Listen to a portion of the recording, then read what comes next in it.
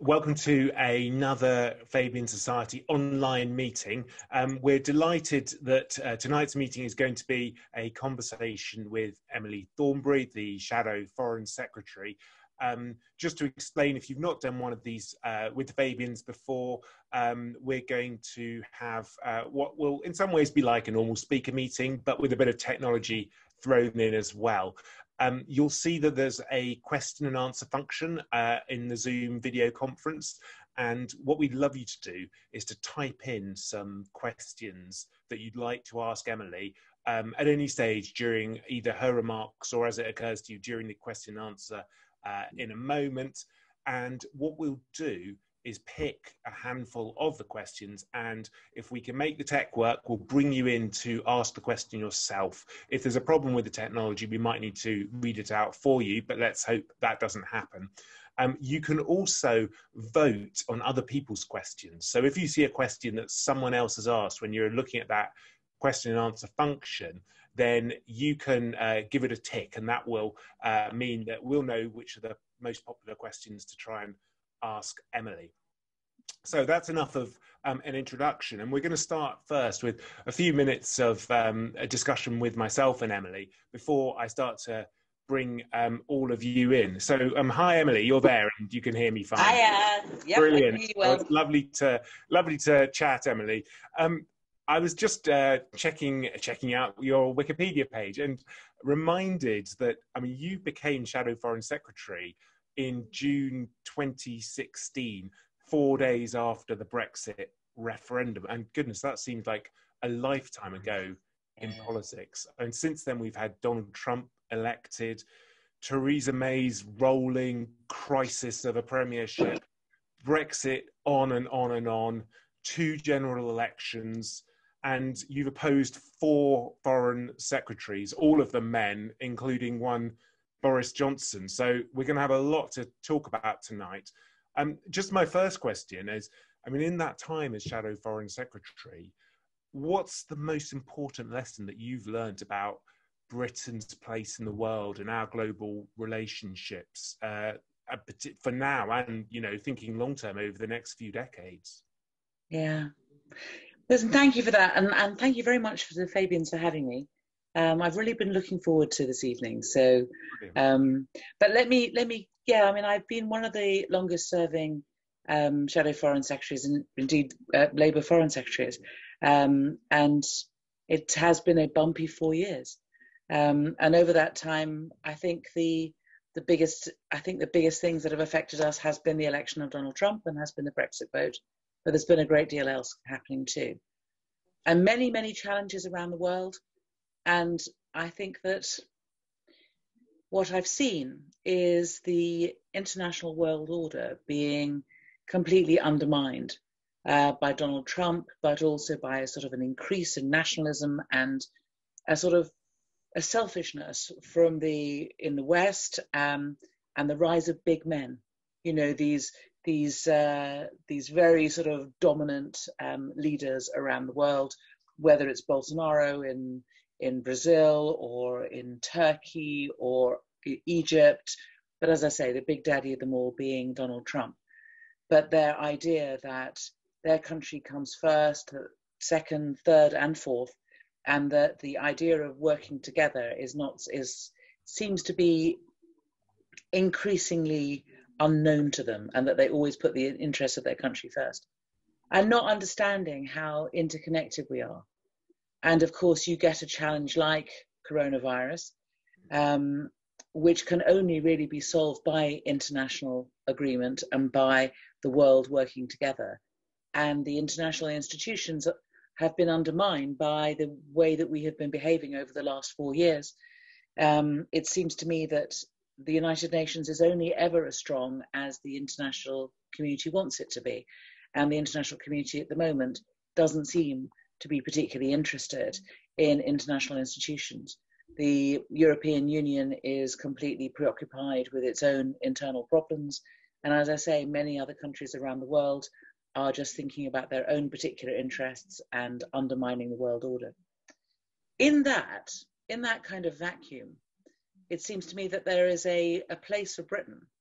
and a place not to lead the world. I'm not saying we go back to the ideas of empire, but I think that there is an approach that the British have and have had that is one which is popular and attractive to many other countries. And what we should have been doing over the last 4 years is working very closely with those with whom we have similar values and sticking together. And the vacuum that is created by the election of Donald Trump and his complete lack of understanding of the importance of internationalism, we could have been, with our allies, able to step up and take a role in that. And remember, we have a place on the Security Council. We're not there to be decorative. We have an active role, and what we should be doing is not being a Donald Trump mini-me. We should have our own voice, and we should be speaking on behalf of true internationalists and those that want to be able to, for us to be able to face challenges as a world and be able to work multilaterally, because that's how Britain's always been. You know, we're a small country, and the only way in which we get in power and influence is by working with others that have the same sort of opinions as we do in order to make sure that our voice is amplified. And over the last few years, I feel that I have seen our real confidence, not our arrogance, unfortunately, but our real confidence in our place in the world being diminished because we are not prepared to work with others and to take advantage of opportunities where we should be. We have 2 jobs, for example, in the Security Council. One is to bring forward a peace plan in Yemen, which we singularly failed to do. And the other one is that we hold the pen at the Security Council when it comes to the Rohingya. And we have done very little in relation to those. So we have manifestly failed in those 2 objectives and have been, of course, consumed by Brexit and changes in government and now Corona. A long answer, and I will have many other. I mean, there's a lot to get through over 4 years. Completely. I mean, in a Fabian book you wrote called "The Age of Trump," you wrote a chapter, and you said a British government needs to be prepared to stick its neck out for the sake of principle. Would you say that we're further from being a government with an ethical foreign policy than ever? Absolutely. I mean, I think that the bottom line now is trade deals. I think as we come out of the European Union, the government sees everything, sees our place in the world entirely through the lens of, can we get a trade deal here? But it does seem to me that when we are uncertain, you know, we've always kind of been anchored as, you know, between America on the one hand and Europe on the other, and we've kind of been somewhere in the middle. And we've been leaving the European Union, and America is behaving in a particularly bizarre way under the current president. And so we lose our anchor and we lose our way. And it seems to me that in those circumstances, what one should do is go back to core principles. And the core principles are adherence to the rule of law, internationalism, working together. Emily, can I ask you how you found working with Jeremy Corbyn about, on foreign policy issues? Because he's obviously so passionate about these issues himself. I'm sure there were some moments where you disagreed on issues behind closed doors. I mean, how did you manage that relationship? I'm just putting my hand up because I think the other guiding principles had to also be peace and human rights, and they were the guiding principles that particularly that Jeremy had. Jeremy obviously has a deep interest in international relations and has always been an internationalist, and so but I mean, it's good because, you know, on the whole, we have, as you intimate, you know, seen eye to eye. And although superficially people might think that we might not agree on an issue such as Venezuela, actually we do when we sit down and talk about it. Both of us believe that human rights, no matter which country we're talking about, have to be adhered to. And that if a country steps outside, you know, and starts abusing its citizens, then we should be completely clear about it and completely we should be even-handed about it. And Jeremy agrees with that. We've had to kind of sit down and talk these things through sometimes, but there's rarely been a time where we haven't, in the end, come to an agreement. And what about Jeremy's initial handling of the Salisbury poisoning? Well, you see, I think that what Jeremy said in the chamber, although it wasn't necessarily expressed in the way that I would have expressed it, I don't think that I had a particular problem with. I think that the problem was the briefing by a leader's office spokesperson after the statement, which went way beyond what Jeremy had said in the chamber. And then I had to go out afterwards in the afternoon and try and mop it up. But if the spokesperson had been as disciplined as he should have been, then we wouldn't have ended up in the difficulties that we were. And what do you think of Richard Bergen's proposal for a peace pledge and involvement with party members in some of these life and death decisions? Well, I mean, I get where he's coming from, and I've spoken to him actually about this, because I understand his instinct entirely, that before the Labour Party agrees to military action in another country, we should put it back to our members and find out what our members think. I get that. I understand the principle. But as I said to him, you know, I felt that he was very much, that kind of attitude very much comes from his experience, our own experience of the Iraq War. But there are many other forms of military intervention that are more nuanced and more difficult and more sensitive. For example, you know, in Rwanda, you know, if we had decided, as we probably should have done, to intervene in Rwanda, it would have been something that would have needed to be done very quickly. And I think that, you know, putting it back to members and going through the whole process of that and explaining why we were doing it and everything else would have meant that there would have been lives lost. There have been a number of other interventions that clearly, you know, we have been involved in. And my guiding light is this: you get involved in military intervention when you're defending yourself, obviously, and you're defending an ally, obviously. But then the difficulty is that when you're not actually acting in self-defense or defense of your friends, then when do you get involved in military intervention? And that's been the problem.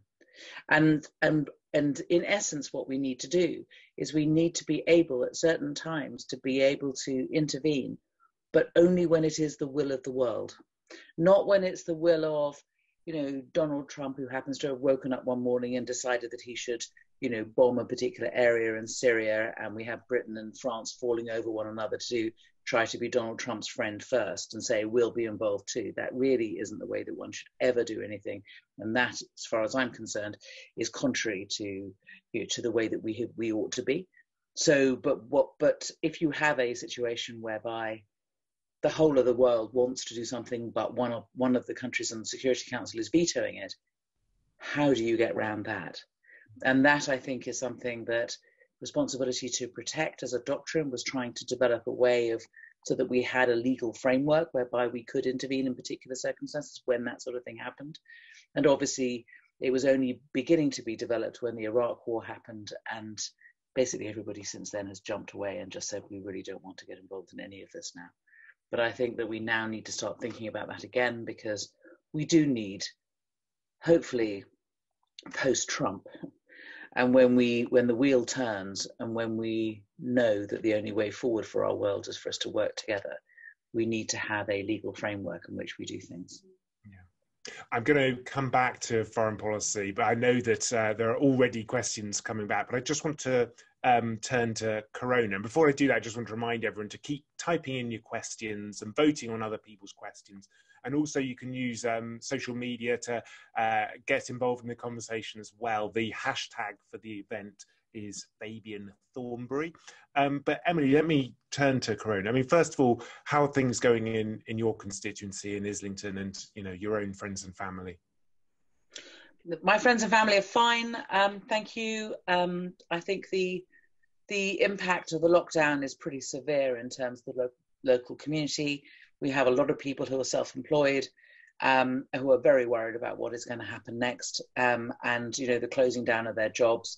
We have a lot of young people who share flats, and one of their flatmates may not be able to make the rent at the moment, and it affects the group. So all of these sorts of things happen. And also, of course, I have a very large remand prison in my constituency, and I'm really worried about what's going to happen with Pentonville if coronavirus gets, I mean, it has got into Pentonville, what will happen? And we have the usual stresses in relation to social care and how we look after the most vulnerable, and very little protection for our social care workers. And the last thing we want is for our social care workers to be going house to house, talking to the most vulnerable and actually spreading the disease themselves. Yeah. So yeah, I was going to ask you a question that Linda Cox has also wants to ask you, which is, how well do you think the government is handling the coronavirus crisis? If I was to ask you to say what a score out of 10, what would you give the government? Well, I always get into trouble when I give people scores out of 10, so let me not do that. But let me say it this way. Let me put it this way. Laura Kuenssberg says, and she keeps saying, I don't mean to criticize the government when I say this, but we're making it up as we go along. Now, and then obviously we are. Obviously, this is completely unprecedented and it's really difficult. There's no playbook. There's no, previous experience to look to. So it is really difficult. There has not been a problem as big as this. And it takes the government, it's really challenging for government that needs to take radical action. Let me preface everything I say by saying that first. However, we knew about this disease at the beginning of the year. I think there's a question about whether or not the Chinese were reporting it as well as they should, and how good the international reporting mechanism actually is. And we will need to look at that again, I think, after this is all passed, because unfortunately, I suspect this won't be the last time that there will be a disease that will grip the whole of the world. And we have to make sure that we're fit to fight it a little bit more in a little bit more coordinated way than we did before. But there were alarm bells, and if we didn't hear the alarm from China, then we at least could have heard it from Italy. I think that the government was. I mean, why don't we have enough tests? We didn't have enough tests because we didn't buy enough tests. Why didn't we buy enough tests? Why didn't we have enough masks? I think because initially the government was just taking too long to react. And I think that they were quite attracted by this idea of, oh, it's not that serious. It's if we just get enough members of the population to be infected by it, then we can have this herd immunity. And that will be the way that we will be able to progress and we won't compromise our economy. And then I think they realized that if the majority of the population was infected by coronavirus, then they began to realize just how serious coronavirus actually was and how many people get killed. Then they realized that you get a very large number of people dying, in a short period of time, and that the National Health Service would be overwhelmed. And in that, there would also be a large number of people who just did not need and would not have died in those circumstances if the NHS hadn't been overwhelmed. So it was as if they had been on one horse and then had to jump onto another one. And I think that there was time that was lost as a result. And so whilst I think it's easy for me in opposition and with hindsight to criticize, I think that it is right for us to tell the truth. And I think the truth is that vital weeks probably were lost. And although the government is falling over itself to catch up with itself now, we could have been in a better position if we'd acted a bit faster. Yeah. And how do you think the UK can help the whole world emerge from this crisis in as good shape as possible in terms of, health in other countries and democratic values and our relationships around the world? Yeah, well, that's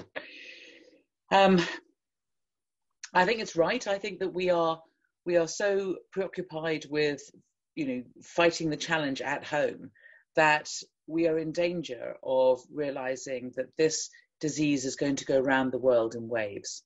And as it goes around the world, it's likely to change slightly and it'll come back and challenge us again. And so simply, in order for us to look after ourselves, we have to make sure that this virus is stopped as effectively as it can be. So just for self-interest, that's right. But also, we may be having it hard, but imagine if you're in a developing country where people don't have access to proper water facilities, or have not as healthy as they could be if they'd had access to proper food. They are in great concentrated areas of either refugee camps or frankly some of the large cities in developing countries. How will we ever stop if coronavirus gets in there? We won't be able to stop it. There won't be any social isolating. There will be none of that. None of that will make any sense at all. It'll just sweep through, and our problem is going to be, how do we, given how preoccupied we have been with ourselves, actually look beyond our country and do something in order to be able to assist other countries? If we don't have enough masks ourselves, imagine how we will get the British public behind being able to spend money on, masks or anything else. I think in the end, we will, of course, need to make sure there's an international effort coordinated international effort to find a vaccine.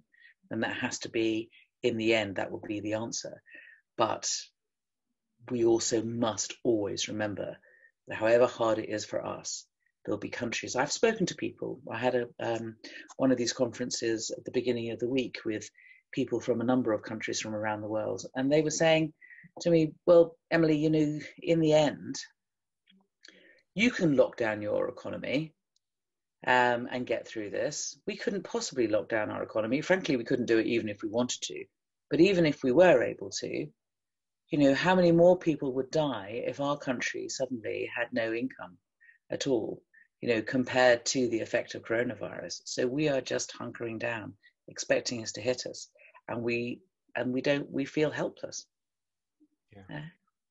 Turning back to Britain, I mean, how do you think this crisis is going to make the job of the new Labour Party leader? Is their job going to be easier or harder in this context?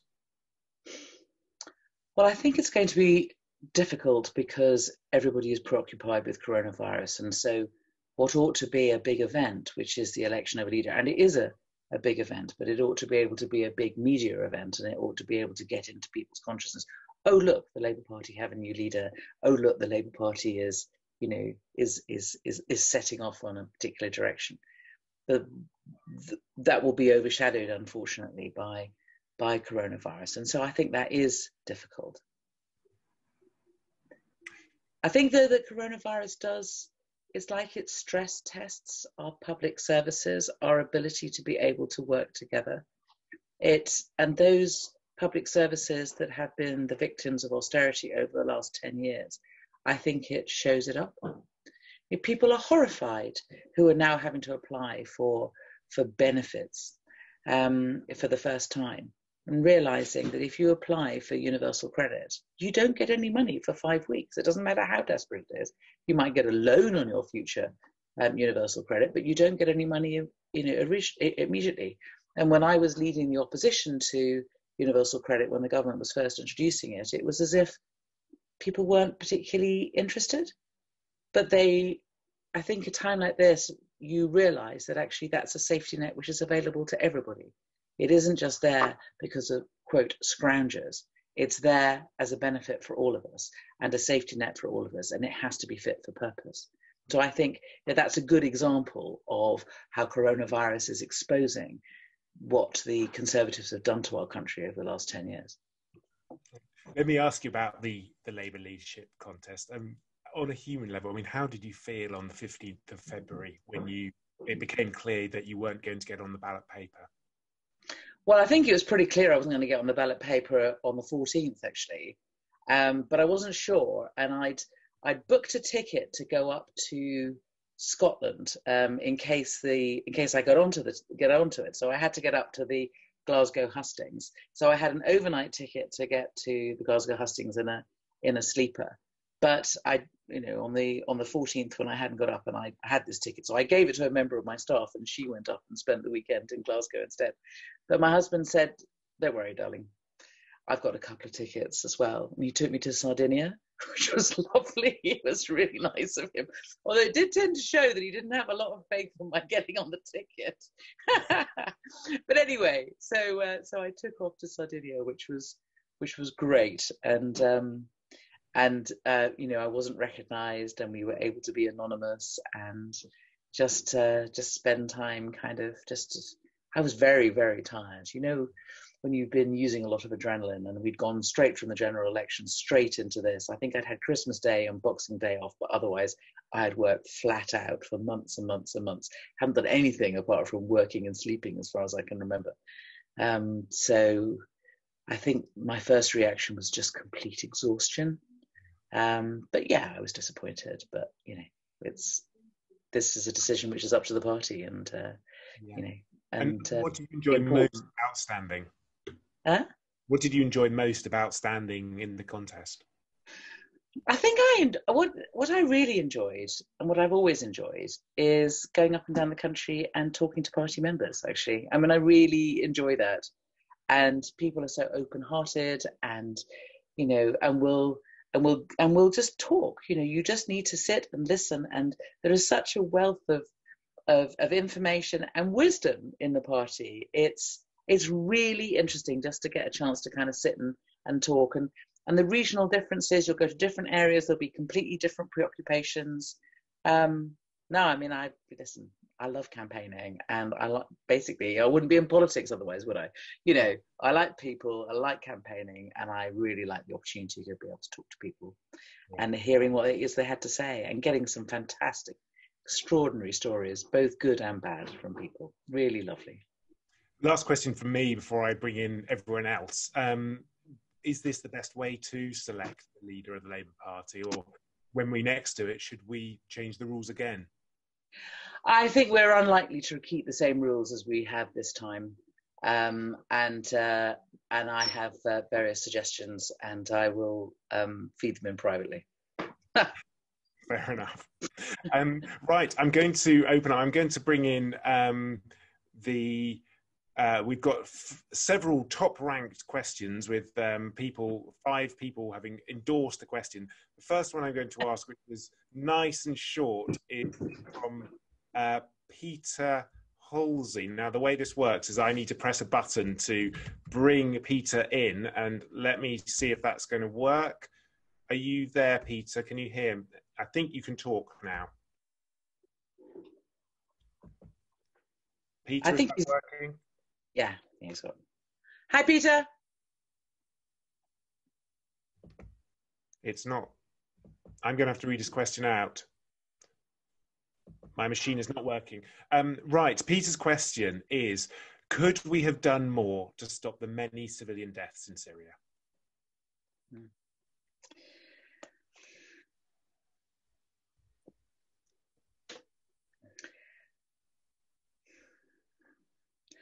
I don't think this is a question that has an easy answer. I know that many people feel that we should have been involved in some form of military intervention in Syria. But my view always was that we should never be involved in military intervention unless we can be clear about what we want to achieve and whether we're going to achieve it by that military intervention. And in my view, to intervene in the Syrian conflict was a multifaceted civil war, with many of the countries around the world being money in or fighting. And the tragedy of Syria was that it was as if everybody had a dog in the fight.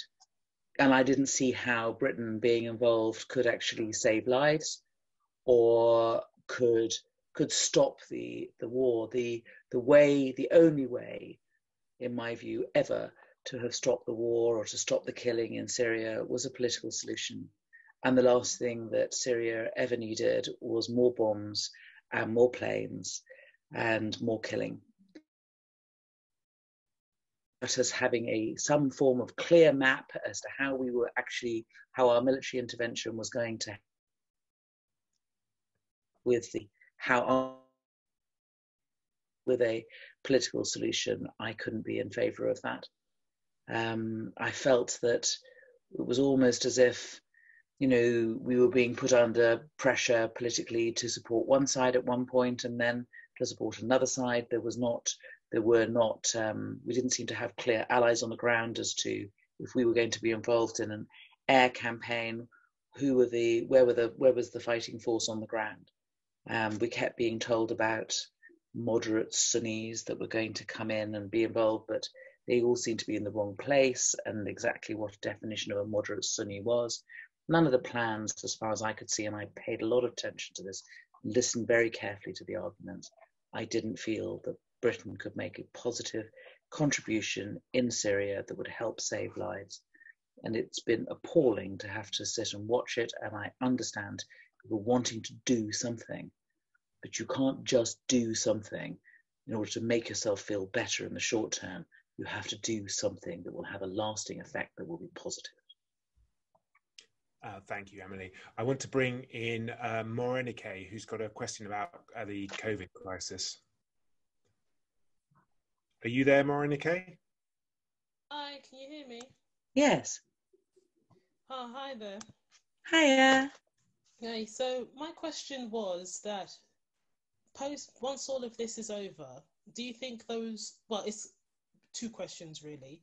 So the first part is, do you think those world leaders who were elected on a populist, protectionist mandate will go back to the way they were after this is all over, or do you think they will go on to support more, be more internationalist, be more cooperative with other countries?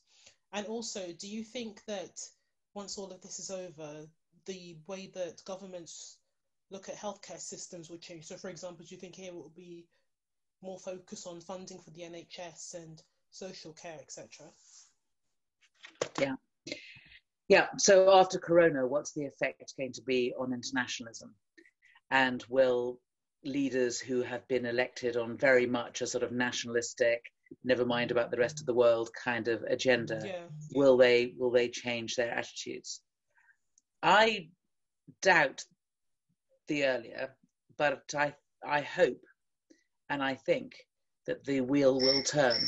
When we knew, I mean, I know, things always go in waves, and I knew at some point the wave was going to turn, the wheel was going to turn. I think that coronavirus will help to push that. And if the world leaders don't change their attitudes, then hopefully the world will change their world leaders, and that we will end up with a greater internationalism. And we need to learn lessons. We could have been stopping coronavirus much more quickly if we had worked together, if there had been a proper alarm system. If countries then knew, if we could then work together in terms of how are we going to get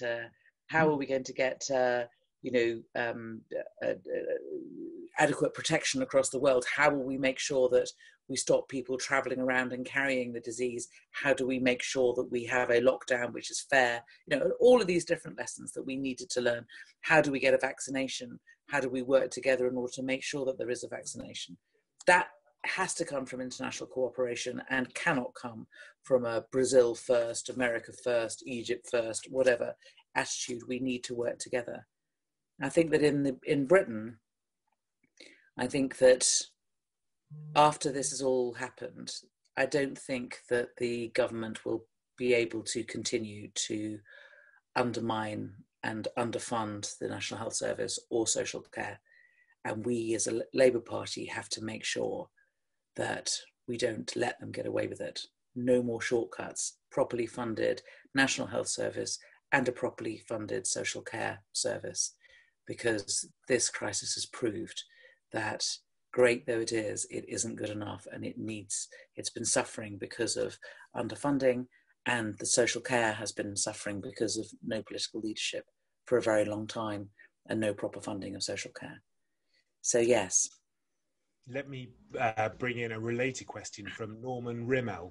Norman, can you speak? Hello? Yes, can you hear me? Can you hear me? Yes, hello Norman. Oh, hello, Emily. I'd like to focus on Brexit and our future relationship with the EU. First of all, do you think that the coronavirus is going to lead to an extension to the transition period beyond the end of this year? And yes. Secondly, related to that, is our relation, is the kind of agreement that we actually come to with the EU eventually, is this going to be very much influenced by what has happened during coronavirus? Is it going to be in any way different? And do you think even possibly it might lead to us reapplying for membership? I think park reapplying for membership. I don't think that is an issue which is going to come up again for quite a long time. I think what we need to do is make the best of where we are now. And I think, first of all, yes, I think we, of course, we need to extend the period of negotiation and the interim period. Of course we do. And although the government is currently saying that it won't, we've heard this from the Tories before. They say that they won't do something and then they slip into the fact that they actually have. I can't see, common sense dictates, of course we can't have all the negotiations sorted out with all of this going on. So yes, I think the interim period will be extended. And when we come to the other side of coronavirus, obviously the effect on the economy will have been huge. And so I do think that the government really cannot afford to be reckless in what the eventual relationship with Europe is settled to be. And I think, and I continue to think, and I've always thought, that it is in Britain's interest and in the interest of our economy for us to have a close relationship with Europe, because most of our trade is with the European Union. And I don't think that we should be cutting off our nose to spite our face, particularly when our economy will be it will be so hard for our economy once we get out the other side of coronavirus. And there will be, I imagine, all kinds of economic crises that we need to be fighting our way through. And the last thing we need to be doing is to be trying to sail off into the mid-Atlantic somewhere, trying to get trade agreements all over the world when we have half of our trading partners right next door that just need to have a decent agreement. And I've got one more corona-related question for the time being. This is from Caroline Bunce. Caroline, can you speak? I'll try again. Caroline, are you there? Yeah, I'm here. Hi, Caroline. Hi, Emily. How are we able to hold the government to account when Parliament's been shut down? How can we or our elected representatives question the inaccuracies that are happening every single time an MP stands at the podium?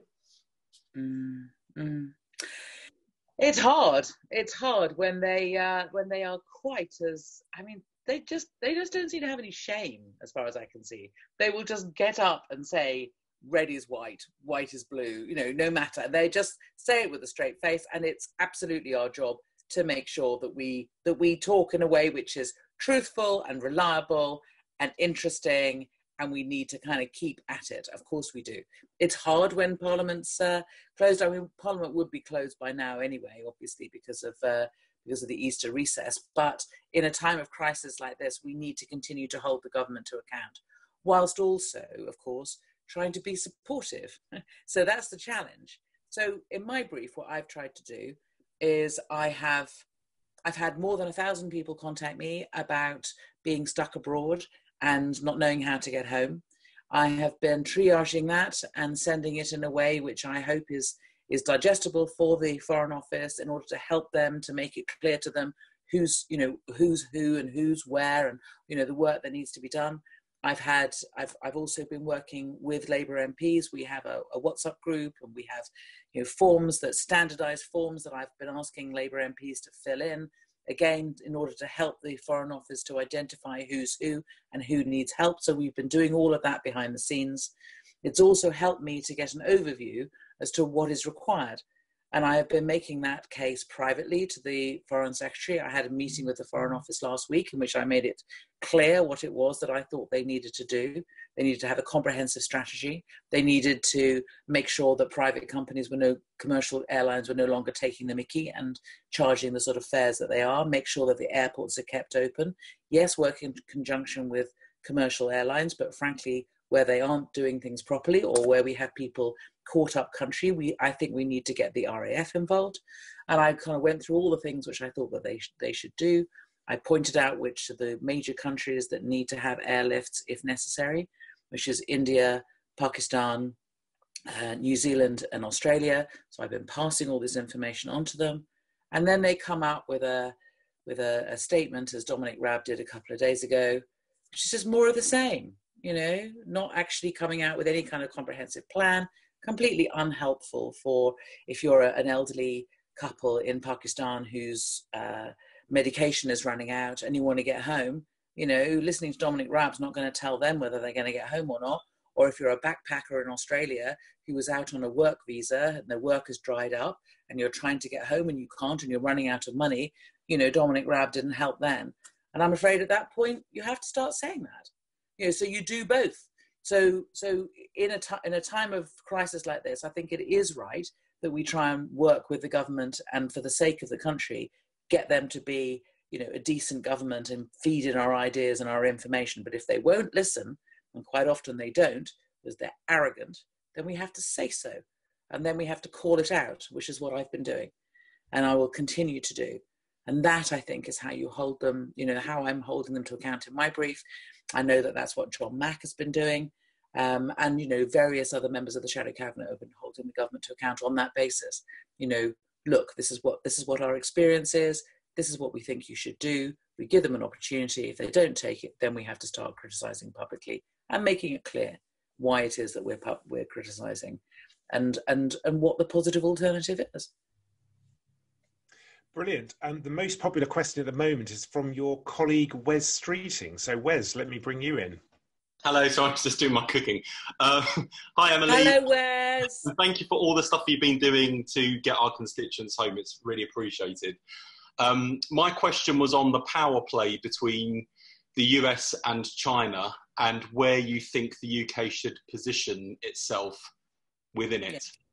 Yes. Well,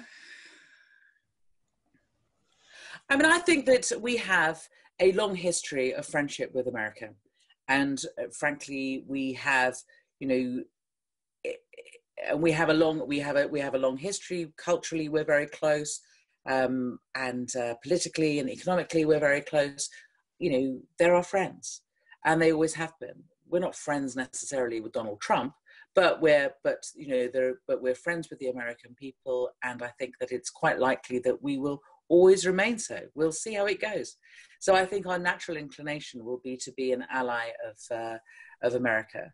But when you have an American president who just seems to want to square up to people in order to be able to show what a big man he is and to be able to boost his ratings, and behaves in the sort of irrational way that he does, and arrogant and reckless way that he does, we need to call that out.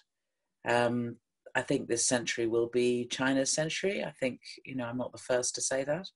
And we need to make sure that we work as closely and as well as we can with the Chinese, but you know, we won't always see eye to eye. But, you know, listen, I mean, nobody would have thought kind of, you know, when I went to Copenhagen for the Copenhagen COP, you know, China was getting in the way of an international agreement on climate change. Now, actually, China is one of the leaders when it comes to getting the world together to address climate change. Nobody would have thought that China could change in the way that it has. Nobody would have thought that China would have such an important influence internationally in all kinds of developing countries 20 years ago. So I think, you know, not only is this likely to be China's century, but I don't think that we can necessarily predict what China is going to be like and how much China might change over those years. But in essence, Wes, I think that we're more likely to be allies of America than we will be with China. Let me ask Tony Halmus to come in next. Hello, Emily. Hello, Tony. I wondered if you could give us your thoughts on what's been happening in Hungary this week. The actions of the Orban Hungarian government to introduce indefinite emergency laws, including particularly tough restrictions on free comment by the media and others, which the government regards as hostile, and the suspension of all elections. And in particular, whether you think the EU has reacted sufficiently and robustly enough, or whether they've been rather weak about it so far. Yeah. I think, Tony, we know, don't we, that what has been happening in that country it's been a slow, long slide, and it's not as though there haven't been warning signs with some of the things that have been happening historically. And I suspect that they're using the cover of everyone being preoccupied with coronavirus to introduce legislation that Viktor Orban has wanted to introduce for some time. I don't think that he's somebody who has democratic instincts, and it is extremely worrying what's going on. And the question must be, under such a regime, under such laws, with such a government, do they abide by the principles that are supposed to be upheld by members of the European Union? I suspect not. And so therefore the question is going to be, you know, should they be able to remain members of the European Union? I mean, what does it mean? I mean, it isn't just supposed to be an economic union. There's supposed to be a meeting of minds politically and in terms of general principles. And I think that, personally, I think that they have stepped over the line. But that's my view. Emily, I'm going to ask one more foreign policy question for the moment and then move back to domestic matters. I want to... Zeshan, can you speak? Yeah, hi, can you hear me? Hiya. Hi, Emily, how are you? I'm all right, thank you. How are you? Yeah, I'm good. My question, at the start of your speech, you mentioned Rohingya and Yemen, which are important for recent issues.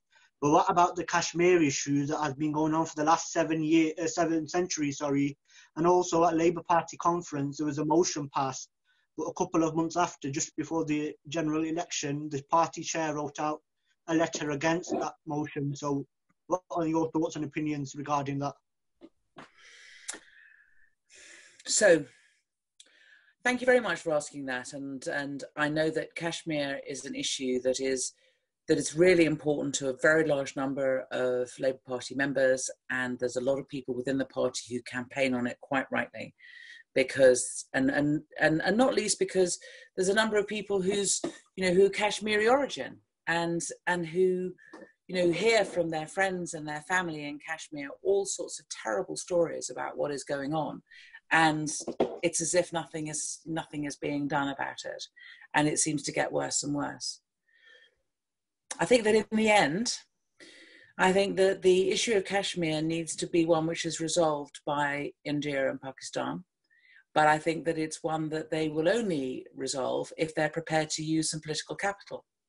And they'll only be prepared to use political capital when both countries at the same time are feeling sufficiently strong that they can expend a bit of political capital. What I'm saying is that there needs to be a compromise, which means that people need to lose a bit of face. And then we need to be able to find a solution for Kashmir. It needs to listen to the people of Kashmir, but that is the only way forward. And I think that our role as Britain, as a post-colonial power, is a difficult one. But I think that our goodwill and our willingness to be able to assist in terms of holding the ring is a genuine one. I think that there has been in the past work done on softening the border between India and Pakistan, in the same way that there was in Ireland. So softening the border so that there were things that were being done in common. There were water projects that were being done in common. There were buses, there were trains going across the border, but unfortunately, they were attacked and there was terrorist outrages, and then they got stopped, which is, very unfortunate. But there needs to be a solution. They cannot just carry on like this. We cannot have two nuclear states facing off one another over the issue of Kashmir. And it is simply profoundly unfair on generations of Kashmiri people who only in the end want the same thing as we do, which is for their children to do better than they do, for them to be able to live in peace and harmony and to be able to develop their businesses in this extraordinarily beautiful part of the world. I've not been there, but my brother who lives with me talks to me about Kashmir and his time in Kashmir and how the beauty of the place would take his breath away. And it's so unfortunate that the future of Kashmir is blighted by not being able to find a political solution.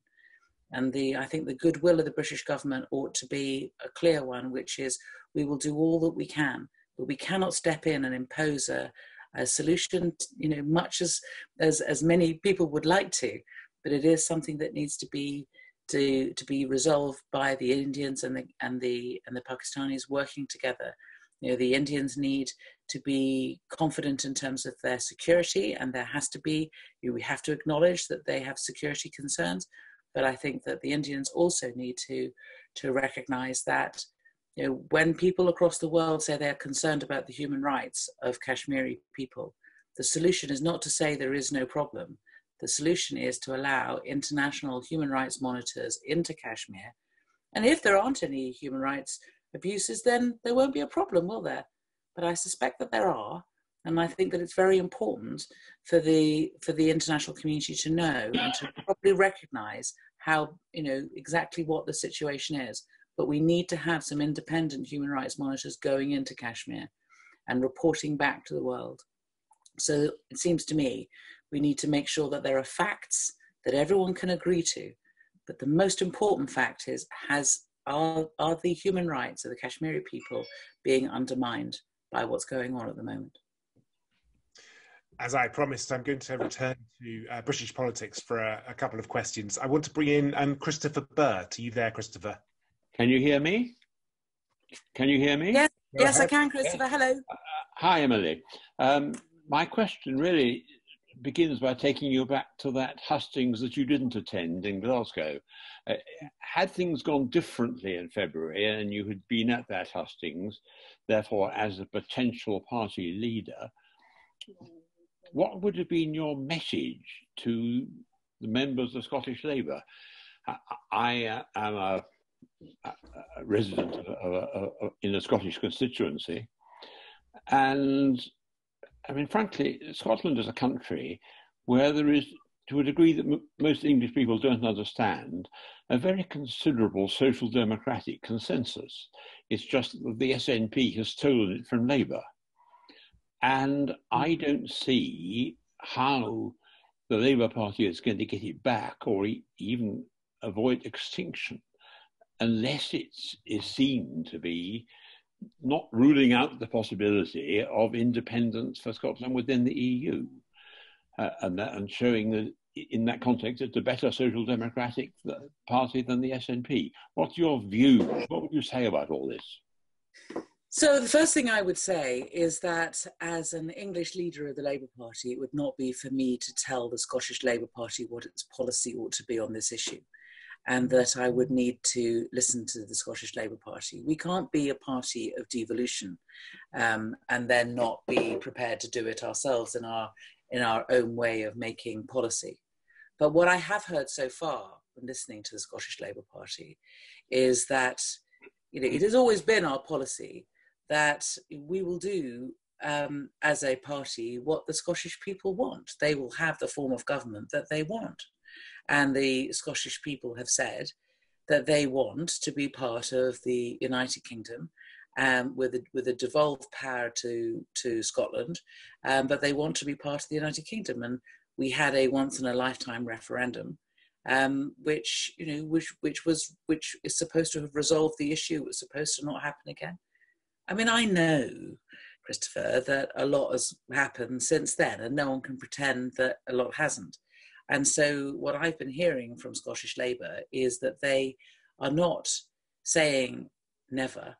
They're just saying, but for heaven's sake, not this year, which of course is what the Nats want. The Nats want to bump us into a referendum this year, or they were trying to, immediately after a general election, immediately after leaving the European Union, when nobody knew kind of what the effect of either of those two things were going to be on the UK, let alone on Scotland. When we leave the European Union, how far away from the European Union are we going to be? It doesn't seem to me that we can possibly know that until we've been through the interim period and until we've got the eventual agreement. I mean, if we're a long way away from the European Union, then we'll need to have really high walls built, won't we, between England and Scotland, if Scotland's going to be part of the European Union.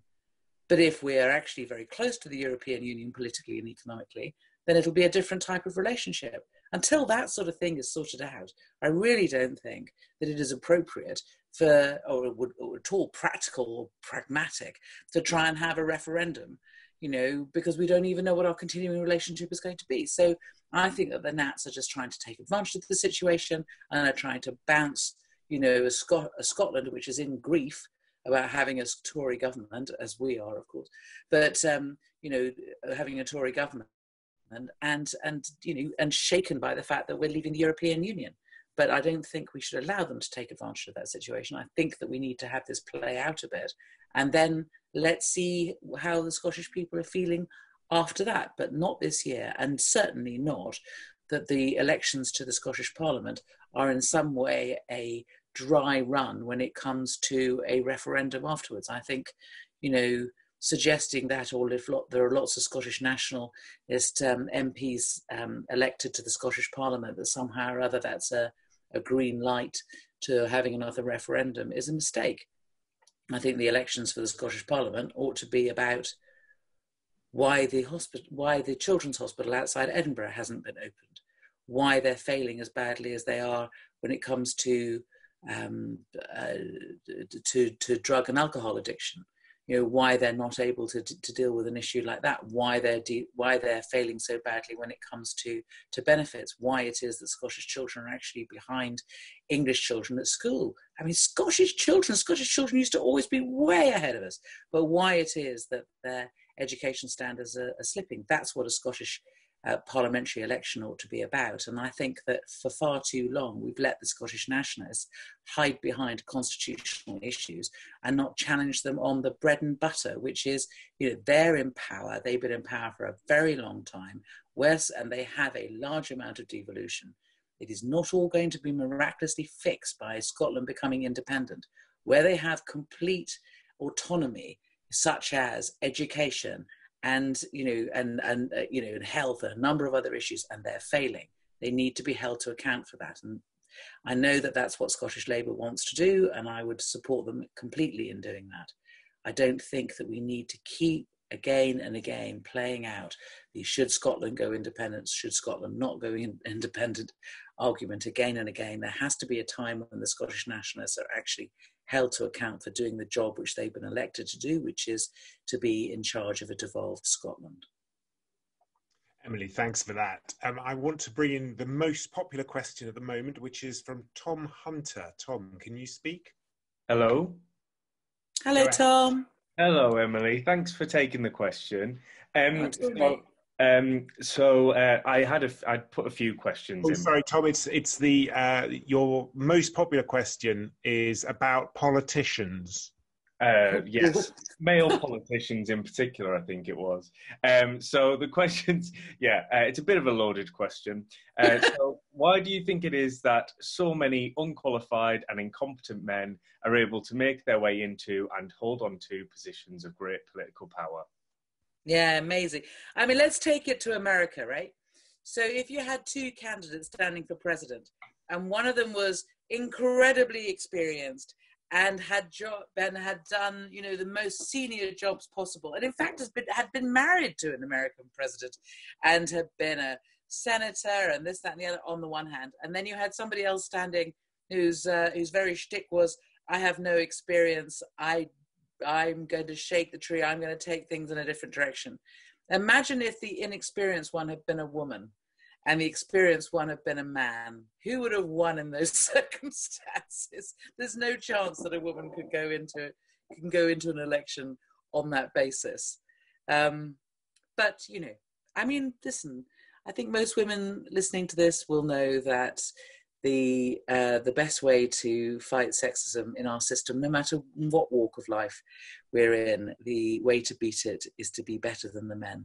And we're working on that. Great, Emily. I'm going to bring in a couple of questions to finish together, which are both corona crisis related. So I'm just playing with the computer. Katrina Munro, first of all. Katrina, do you have your question? Unmute. Hello, Katrina. Hi, Emily. So I'm concerned about the longer term human rights consequences as a result of the current restrictions that have been imposed because of the coronavirus. I've heard it said that that's not really Boris Johnson's natural instinct, and so presumably he'll return to letting us go about our business after the crisis passes. But is that a safe assumption? I'm very concerned about that. Let me also bring in, sorry, Emily, I'm just trying to scoop up a few. Go. Yeah. Josh Murray as well had a corona-related question. Josh, can you speak now? Yes, hello. Hi, Josh. My question was about this idea that's been mooted about having a kind of national government, and how do you think the new Labour leader should kind of fit into that? And then the final question is from John Nichols. Sorry about this. I'm trying to scoop everyone up. No, go. Hello. You've mentioned climate change was mentioned briefly. Obviously, real top issue for the government before the coronavirus crisis started. But how might the coronavirus crisis affect efforts on climate, and how do we make the case to make sure that it's not it doesn't fall down the agenda as countries maybe want to focus more just purely on restarting their economies, particularly as the UK is due to host COP. Yeah. Yeah. If you want to wrap up with all those okay, questions. I'll talk about the human rights implications to begin with. I mean, before agreeing to the legislation, we did, first of all, we said that we wanted to have a review every 6 months. And clearly the human rights implications of the current legislation are enormous.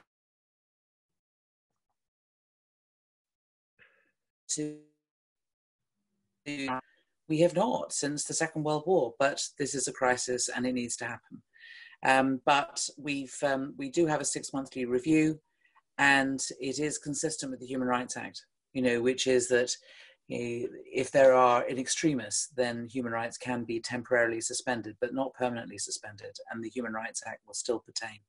So the crisis will need to continue in order to be able to have our human rights curtailed, but there does need to be good reason for doing so. There is good reason at the moment, but as time goes on, then it will be challenged if the government oversteps the mark, and I can assure you that's exactly what we will be doing, no matter what, we will.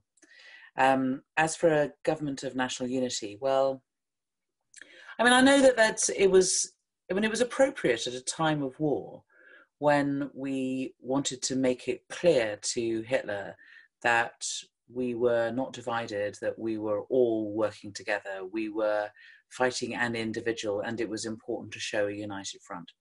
But I hope that what I've shown by the way that I've been approaching my brief, which is, yes, you do opposition in a different way during a crisis like this, and you have to be responsible. But part of your responsibility is not just that on the one hand, you don't make party political points for the sake of it and nitpick, of course not. But you do need to hold them to account in terms of, you make the suggestions, you try and help them, and if they don't do what you think they should be doing, you need to call it out. And if they won't listen, then you need to make it clear that they're wrong and not be afraid. And yes, you'll get criticised, and yes, you'll be told, oh, we shouldn't be criticising, we should all be working together. Well, we're trying to work together, but if they won't listen, then we need to say so. And as for climate change, yes, I mean, you're right. The worry is, of course, that any proposals will be derailed by COP and by coronavirus. I don't even know. I thought that COP, in fact, had been postponed, hadn't it? If it hasn't been postponed yet, I'm sure it will be. And what we need to do, of course, is not allow that to fall off the table. I mean, at the moment it will, but as soon as we get back on our feet again, we have to make sure that it is, again, the first priority. And it comes back to internationalism, doesn't it? And it comes back to the fact that we're one world. And maybe it will help to remind people that if something like a disease like this can sweep around the world really quickly, and it shows the importance of us working together. There's an even bigger crisis coming, which is the tipping our world into such circumstances that will never recover, and we will never be able to look our children in the face by what it is that we've done, and that we've missed the opportunity to be able to fight climate change by simply being preoccupied with Brexit or Corona or whatever the other excuses are. In the end, this is the most important thing for us to do, is to...